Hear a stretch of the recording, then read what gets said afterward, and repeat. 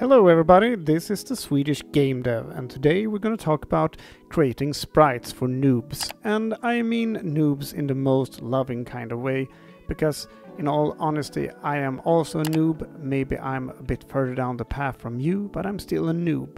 So today we're going to check out a way to start creating your own sprites.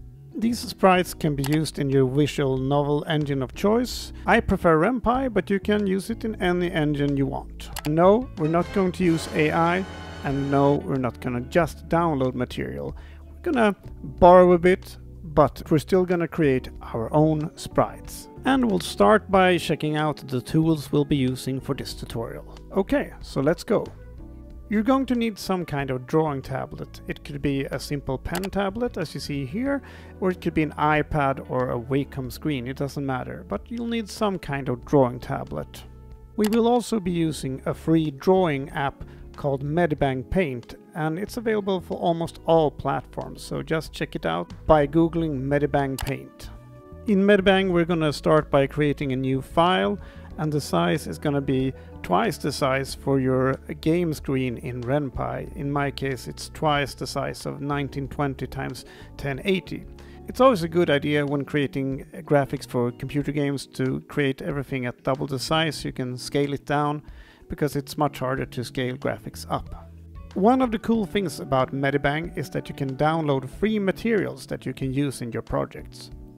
In this case we're going to download a material called Template Girl, and this is a drawing template of a female character that we are going to trace. We click the materials icon, that is a speech bubble, then we go to item, and then we go to download new material and search for Template Girl. After we have downloaded the material, we just drag and drop it into our scene, and we adjust the size so it fits perfectly.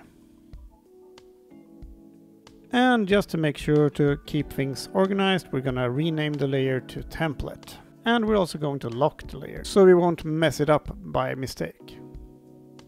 And then we're going to create a new layer, and this new layer is going to be called Sketch. And there's a checkbox when you create layers. If you press the cog in Medibang, this checkbox is called Draft. And if we have this checked, Medibang will know that this is just a sketch and will not include it in the final rendering of the file. And using this sketch layer and the template we have in the background, we're going to be taking advantage of the fact that someone has kindly created a template for us that we can just design our sprite on top of. And since this is a beginner's video, I'm gonna follow the template pretty close and just add some simple touches. If you have more drawing skills, be free to add more details, and you don't have to follow the template as much as I do now. And when we feel happy about our design and our sketch is finished, we're gonna create a new layer called Ink on top of this layer. In this layer we're gonna draw the final ink drawing. The most important thing about creating your ink drawing is that you should vary your line's thickness. And by this I mean the outlines of the image is thicker and the details are thinner. And you can adjust this in the brush settings in Medibang. This will guide your viewer's eyes and also make the image look better. And when our ink drawing is complete, we're going to create a new layer beneath the ink layer, and we're going to call this layer Color. And in here we're just gonna paint some colors. You can choose any colors you want. I went with a blonde hair and a blue shirt. After we've done this, we want to export our file so we can use it in RenPy. We do this by going to File, Export. Make sure to choose transparent background for your PNG, otherwise you'll get a white, ugly background to your sprite.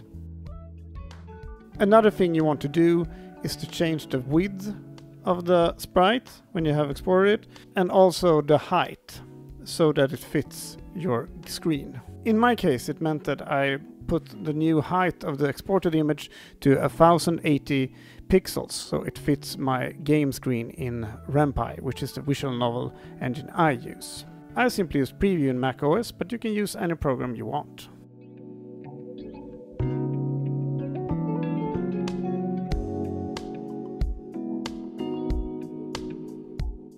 And now it's time to boot up RenPy and check how this looks. And voila, we have our very own sprite to use in our game. And using this method that you learned in this video, you can now create your own sprites. And what are some next steps? Well, just using templates might stifle your progression as an artist. So if you want to learn to draw, you should try to learn. If you really want to learn how to draw, you should learn art fundamentals, which often include anatomy, how the body is constructed, and 3D shapes. But hey, this is a good start, isn't it? Good work creating your first own sprite. I hope you learned something and have a great day, and I'll see you soon in another video. Bye.